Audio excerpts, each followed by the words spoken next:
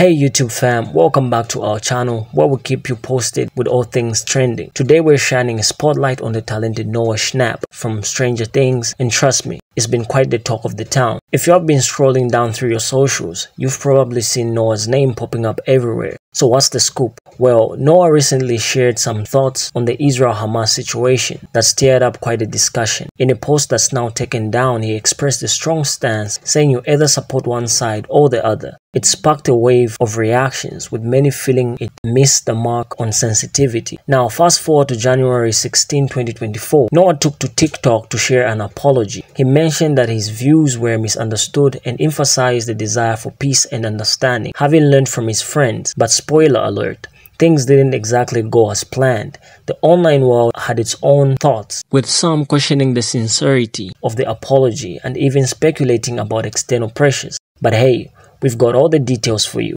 In just a moment, we're going to play Noah's apology video, and that's not all. Stick around because we'll also be diving into social media stitches to see what everyone's saying about this whole situation. It's a roller coaster of opinions, and we've got your front row seat.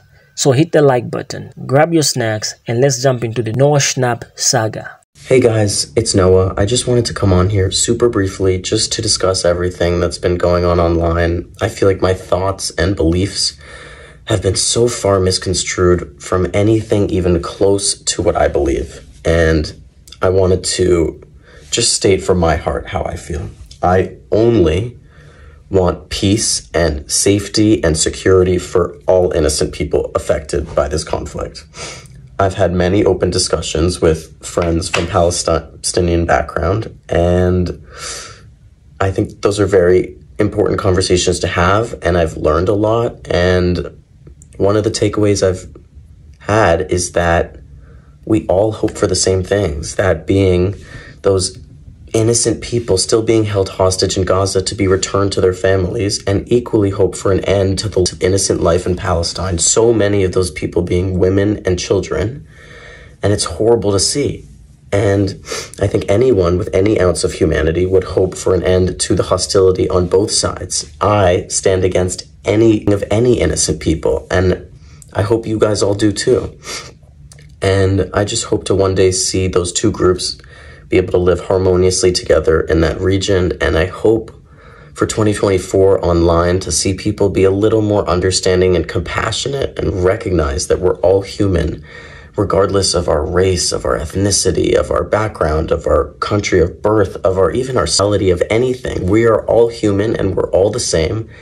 And we should all love each other for that and support each other and stand together for humanity and for peace. Now, wasn't that something? Noah Schnapp opening up and sharing his thoughts.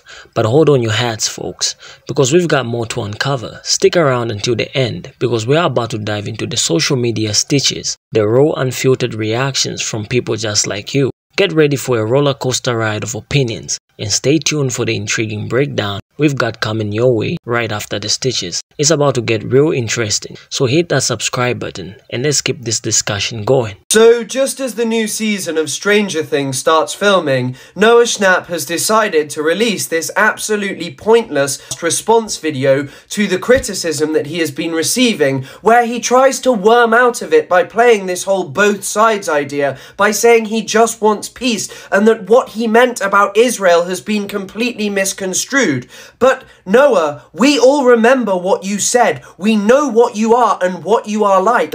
Is an indefensible ideology that is premised on the dispossession of the Palestinians. And you let the whole world know that you think that as Israel carried out against the Palestinian people, you decided to use your platform to make statements like you either stand with Israel or you stand with to millions of young impressionable fans who know that you are a Jewish person, and therefore they are quite likely to listen to you because they're probably not going to understand Israel or Palestine. This man could not care less about Palestinians. He has simply realized that overtly support in Palestine is no longer tenable for his career, and so has made the clever decision to pretend to care about Palestinians. But when you have never once spoken about the fact that Israel isn't you went there and said it was your happy place, and you have never once spoken about You are not an ally. You are simply someone who wants to preserve the settler colonial privileges that Israelis enjoy at the expense of the Palestinian people. There is only one way for actually apologize for what they've done, and that's to completely abandon them. There is literally no other option. So no, regardless of what Noah is droning on about in his video, this is nothing more than him caring about his own optics and his personal image. It is far too early to deal with this. Noah Schnapp made this TikTok at like 4 o'clock in the morning because we already know he's on set for Stranger Things final season. It's basically less than 2 minutes of he's doing what my mutual culture work would describe as an acknowledgement, because Netflix says he has to make a statement because pretty much half of the world is boycotting the show because he's still hired. Let's get into the first part. You said that your thoughts and beliefs were being misconstrued. Bro, you reposted it from one of your friends at your school saying that you either side with Israel or side with, saying that you hope one day that these two groups are able to live harmoniously together in the region. Really? Really? You're gonna keep calling this a conflict? Say you spoke to people with Palestinian background and you say they want the same things. I went to his feed on Instagram to see if that's still there. It's just been taken off or it's been privated, meaning that Netflix made him do this because they started back production this week and nobody is watching that show because of him and Brett Gilman. I hope he never gets hired in Hollywood ever again, because the world is shifting, the view is shifting, people are becoming more pro-Palestine and want to see Israel accountable for their crimes, and anybody that supported them in the 100+ days of this is going to get their karma, and so will. If I give my thoughts on this guy, or even describe why people are mad, my channel will get taken down. So all I can say is, since he disabled his comments, one way you can show Noah what you think of his apology is to not watch Stranger Things. The only reason he made this video is because Netflix is desperate for you to watch it, and to make anyone who would have felt guilty watching it before maybe be okay with watching it now. They're desperate for you to not only watch it, but to like it, and talk about it on Twitter, and buy their merchandise, and watch their celebrity interviews, and keep it culturally relevant forever, even if it's ironic and you hate watching it. But if you do none of that, I guarantee you, Noah Schnapp is gonna regret his disgusting rhetoric and dumb stickers when he makes that awkward phone call to his agent trying to book more roles. Because Noah Schnapp, just like that's why I had to wait till nighttime to talk about it. Noah Schnapp, you can't misconstrue nothing that's in 4K. Every action in which you did that was slander against Palestine was in 4K. You can't misconstrue that. You can't mess up that. Noah Schnapp made an apology video. Yeah, clout is a major drug. Like literally 2 months ago, he was saying that Zion, now he's walking it back. And it's kind of coincidental that he's making this apology video, right?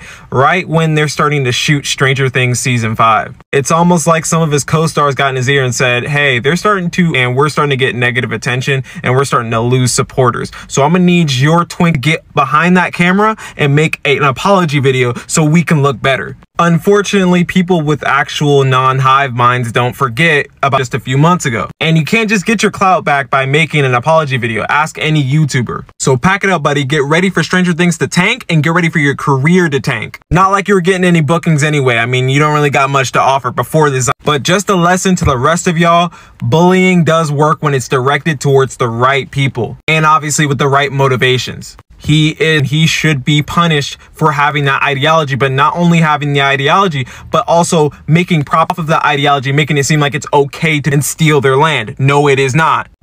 Netflix forcing Noah Schnapp to make an apology so people will watch Stranger Things is so funny.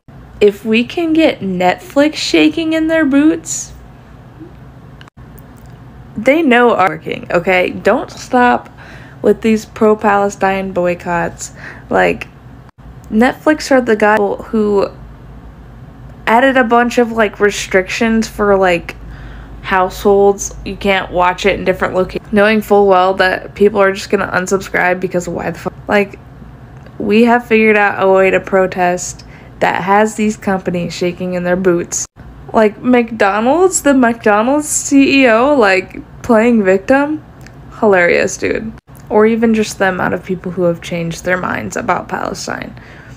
just keep boycotting and spreading information. Noah Schnapp just put out an apology video for everything he said about Palestine in the last 3 months, and I want to speak about this as someone whose mother and entire family survived the campaign. I think people can become more informed or educated about a topic and essentially do better, but this is a lot different than giving some kind of unfortunate or offensive joke back in middle school or high school. This is to talk about that he made this video 1 week into the production of Stranger Things, and there isn't really any accountability or apology here. He just says, we all want the same thing, and I've been more informed, and we do not want the same thing. You cannot speak about the formal formation of the country that is Israel without speaking about the displacement of Palestinian people, whether you're talking about that back in 1948 or all the displacement that's taken place since because of settler colonialism. I'll take any kind of pushback for this. I think it's completely different if you're a celebrity who shared and now you're sharing free Palestine, you're sharing resources, you're going to marches, you're keeping people informed. That's a very different kind of situation than what's happening with Noah Schnapp right now. I'll be perfectly honest, Noah, if you see this video, I hope you do a lot of work on yourself. I hope you do a lot to kind of reevaluate everything that you shared. I hope that you take some form of accountability. Alright folks, let's take a moment to get to know the man behind the controversy, Noah Schnapp. Now, if you're a fan of Stranger Things like many of us here, you've probably watched Noah grow up on screen. Born on October 3rd, 2004 in Scottsdale, New York. This talented actor started making waves in Hollywood at a young age. Noah's journey began when he landed the role of Will Byers in Stranger Things, and boy did he steal our hearts right from the start. His portrayal of the young boy caught in the supernatural events of Hawkins, Indiana, showcased not only his acting prowess, but also his ability to connect with audiences on a deep level. But let's not forget, Noah is not just a one-hit wonder.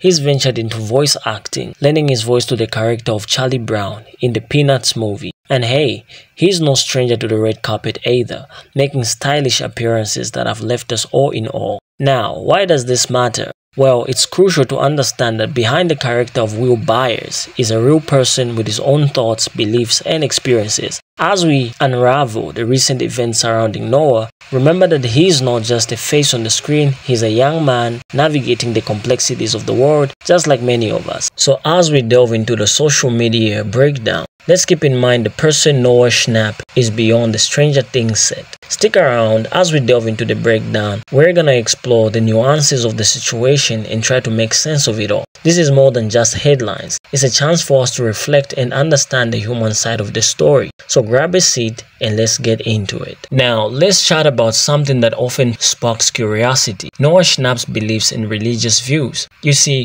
beyond the glitz and glamour of Hollywood, Noah has been open about his faith. Born into a Jewish family, he has embraced and celebrated his Jewish heritage. In interviews and social media posts, Noah has occasionally shared glimpses of his religious practices, such as celebrating Jewish holidays and traditions. It's a reminder that, like many of us, he finds comfort, connection, and identity in his beliefs. However, it is essential to note that a person's beliefs can evolve and be multifaceted. While Noah's faith has been a part of his identity, recent events have brought attention to the complexities that come with sharing one's views, especially on sensitive topics. So as we navigate through the breakdown ahead, let's keep in mind that understanding someone's beliefs requires nuance and empathy. Stick around, because we're about to unpack more layers of this story, exploring the intersection of fame, personal beliefs, and the challenges of navigating a public platform. It's about to get intriguing, so stay tuned. We're about to dive deep into the social media sea and see what people are saying about Noah Schnapp's recent roller coaster. The internet, true to form, has had shortage of opinions. Let's break it down. First off, when Noah expressed his previous stance on the Israel-Hamas conflict, the digital world erupted. Some accused him of being anti-Palestinian, claiming he was insensitive to the suffering in Gaza. Others argued he was blindly supporting Israel, turning a blind eye to human rights violations committed by its government. And wait, there is more accusations of spreading propaganda and misinformation about Hamas and the situation in Gaza also flooded the comment sections. Calls for boycotting Stranger Things or even Noah's removal from the show became a trending hashtag. Fast forward to Noah's apology video. Oh boy, did that stir the pot. People jumped into their opinions faster than you can hit the like button.